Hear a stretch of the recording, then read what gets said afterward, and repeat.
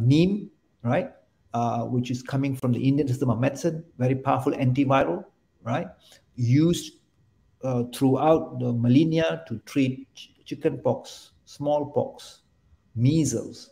They're all viral, right? And if you go to the standard typical Indian funeral, you will see that the last thing they put in the coffin is neem and turmeric, because they're very powerfully antiviral, not just for that coffin, but also they come back and they spray the house with neem leaf and turmeric because of the antiviral effect. So these are all available, right? Neem grows in Malaysia. The Malays call it daun mambu.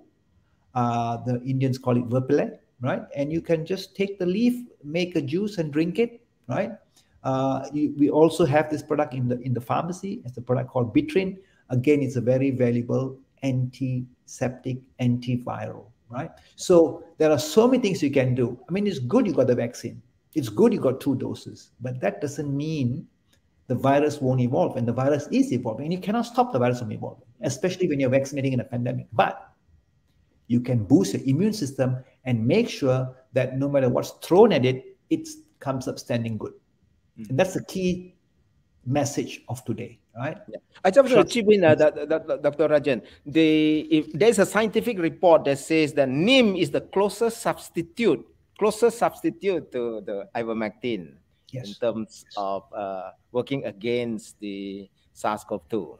Yeah, and you know, Dr. Wong, we sell a product. We sell a product Neem in pharmacies. Oh. In the pandemic, early days, we were out of stock. We could not, because one pharmacist read it, spoke about it on some Facebook somewhere, and before long, we were out of stock. But yes, you're right. The mechanism of the antiviral activity is very, very similar to ivermectin. And it's completely, Dr.